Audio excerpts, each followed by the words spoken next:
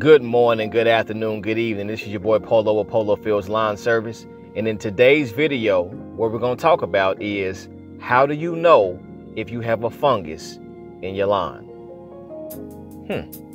Let's jump right into the video.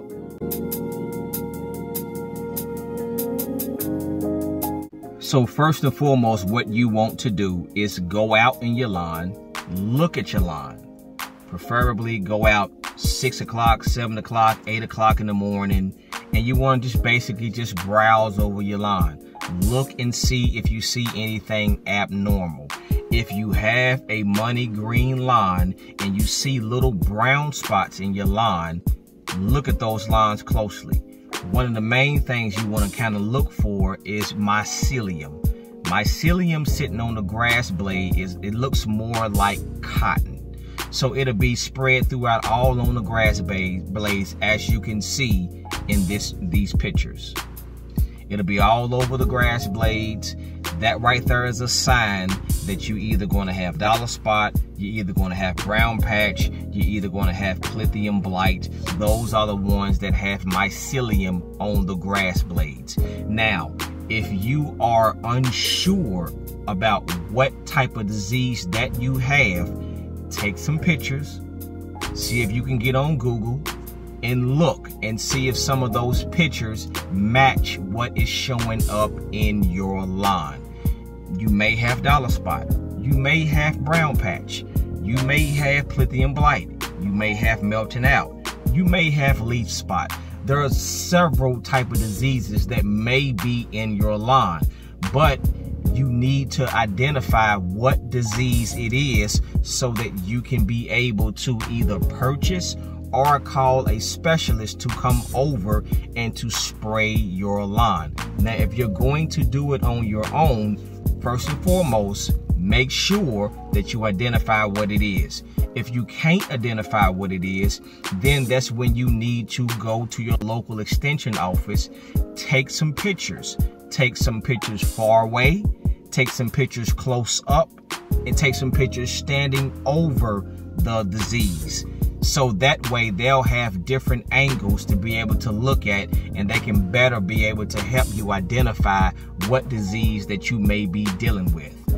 Then, if you are totally unsure and not comfortable with using these chemicals, that's when you need to call a specialist to come over, let them look at it, and then they can be able to put the right chemicals on your lawn. So many people will resort to using fungicides for the wrong disease. For example, if you have Lithium Blight will basically be more of, it will have mycelium on the blades, but it will be more waxy, it'll be more laid over, it'll be more greasy, it'll be like someone just basically put some Vaseline all over the grass blades and left it there.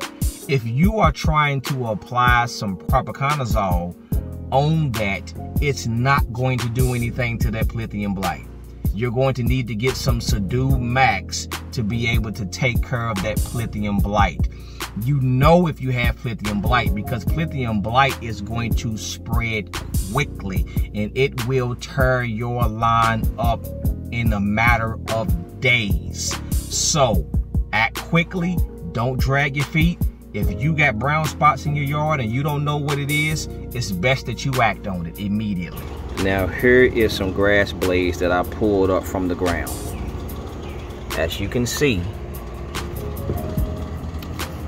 you see these lesions? This is what you call lesions, these spots on the blade. See, that's where the disease is, but the disease is not on the crown. This is the crown right here. If the crown is green and the crown is healthy, the plant is alive. But if the whole crown is damaged, then the plant will die. But dollar spot is only going to reside on the blades. It's not going to come all the way down to the crown and damage the crown. You see how it is here? See how the disease is on the blade? Disease is on the blade. Disease is on the blade. Let's look at the small one. Disease is on the blade, on the blade, on the blade. not on the crown. I'm back. And yeah, I got on different clothing, but that is only because normally whenever I go out and spray and I'm done with my day, when I get done and I get back to the shop, I immediately take off my clothing, put those things in the bag, and I put on something different. Because the one thing I don't want to do is track all of those things into my home. You're spraying highly concentrated chemicals. You don't want to be rubbing up against anything and you still got some residue on your clothing. So you do that as well, regardless if you're getting stuff from the big box store or if you're getting stuff online. Make sure that you change your clothing and make sure that you wear your PPE, your boots, long pants, long sleeves, gloves, glasses. Make sure that you're wearing what you need to wear to protect yourself. One last tip and then we'll be done. If you have the disease in your lawn, make sure that you bag your clippings. Don't side discharge them. We're trying to get the disease out of your lawn, not keep it in your lawn. And when you get done cutting, make sure that you clean up under your mower, because some of those clippings can get up under your mower and stick there, okay? We don't want to sit up there and keep the disease around. We want to get rid of it. Now y'all make sure that y'all stay with me, because we're going to go back to that lawn and I'm going to show you in a future video that chemical that I used, that Azprop, how it worked and how everything is working over in their lawn as far as the disease going away. Y'all make sure y'all stay tuned and we're going to keep on doing what we got to do. This is your boy Polo with Polo Fields Lawn Service, and y'all know the catchphrase. One thing's for sure, two things for certain. Just know that we working. Peace.